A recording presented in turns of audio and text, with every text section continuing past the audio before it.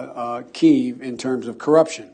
They made, I mean, I'll give you one concrete example. I was, not but it just happened to be that was the assignment I got. I got all the good ones. So I got Ukraine. And I remember going over convincing our team, or others too, convincing us that we should be providing for loan guarantees. And I went over for, I guess, the 12th, 13th time to Kyiv, and I was supposed to announce that there was another $1 billion loan guarantee.